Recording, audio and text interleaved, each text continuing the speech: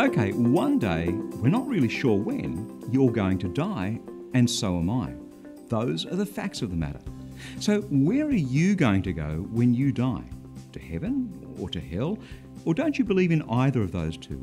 After all, with a bit of luck, that day is a long, long, long way away, right?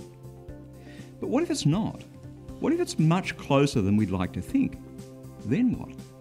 They tell us we should enjoy the moment, to live in the moment, enjoy the here and now. After all, today could be the last day.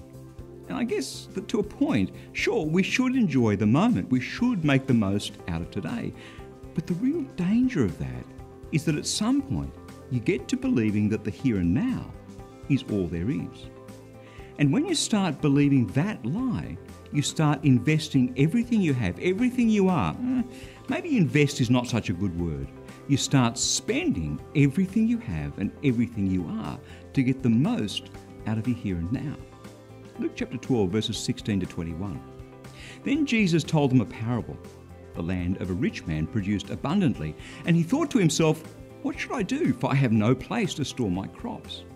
Then he said, I'll do this. I'll pull down all my barns and build larger ones, and there I'll store all my grain and my goods. And I will say to my soul, "Soul, you have ample goods laid up for many years. Relax, eat, drink, be merry."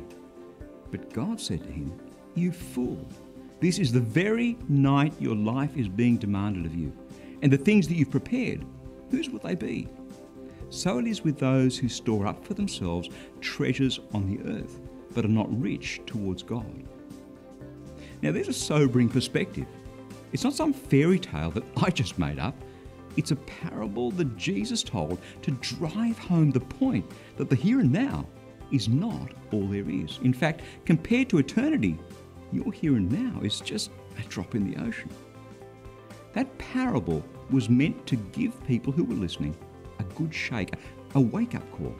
Stop believing the devil's lie that your here and now is all that there is. You have a whole eternity ahead of you. And what you believe, what you do, how you live here and now is going to decide how you're going to spend that eternity. Jesus came to save you. Jesus came to set you free. Jesus came to give you an eternity in His presence. Putting your trust in Him rather than in the here and now is the best investment that you will ever make.